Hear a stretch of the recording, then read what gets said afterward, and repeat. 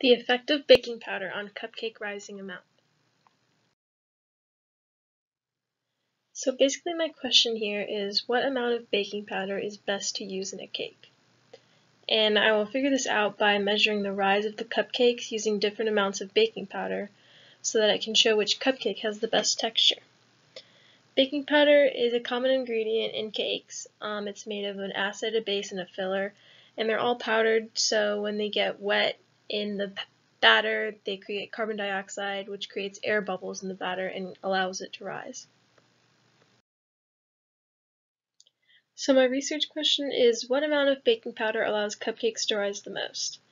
And based on my research, I think that adding more baking powder will allow the chemical reaction to occur more and create more carbon dioxide air bubbles in the batter that allow it to increase its height. So the independent variable will be the baking powder amount, which I will change, and the dependent variable will be the cupcake height that changes as I change the baking powder amount.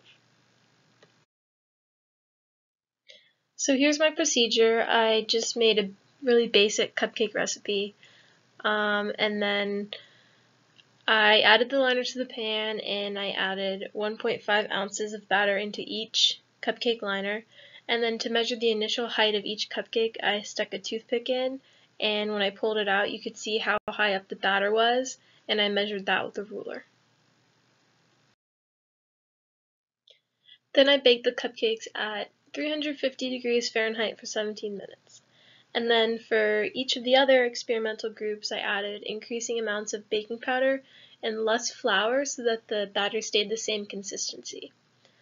Once all the cupcakes were done baking, they were taken out and cooled, and once they were cooled, I cut them straight in half with a knife and measured the final height through the direct center of the cupcake.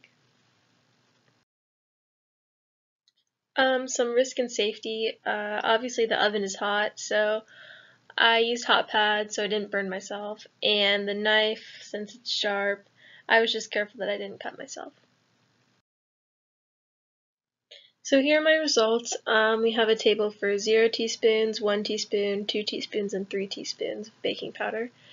And we have 3 different cupcakes for 3 trials for each different amount, and then we have the initial height, the final height, and then the amount that it rose in the final column.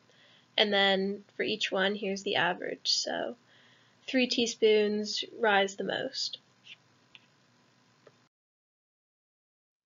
Here's a graph of my results, and as you can see, as the baking powder amount increased, so did the rising height significantly, until you get here near the top, where it seems to kind of level out a little bit more. So it seems like more baking powder in the recipe allowed the chemical reaction to happen more, which caused more carbon dioxide to form, which caused a greater increase in height in the batter. However, as the amount kept increasing, the graph seemed to level out. So it seems like there's a certain limit to how much baking powder will cause more of a rise in the cupcake height.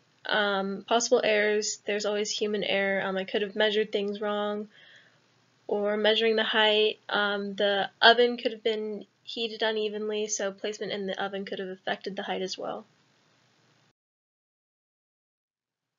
My original hypothesis that if more baking powder is used then the cupcakes will rise more seems to be supported by my data. As more baking powder was added, the height also increased.